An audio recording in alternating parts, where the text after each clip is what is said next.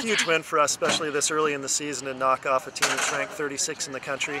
It's our goal this year to finish the season in the top 40, so this is a real clear indication that we can do that. I'm really proud of the guys. Actually, I shouted so loud that I can't speak anymore, but it's a great win for us.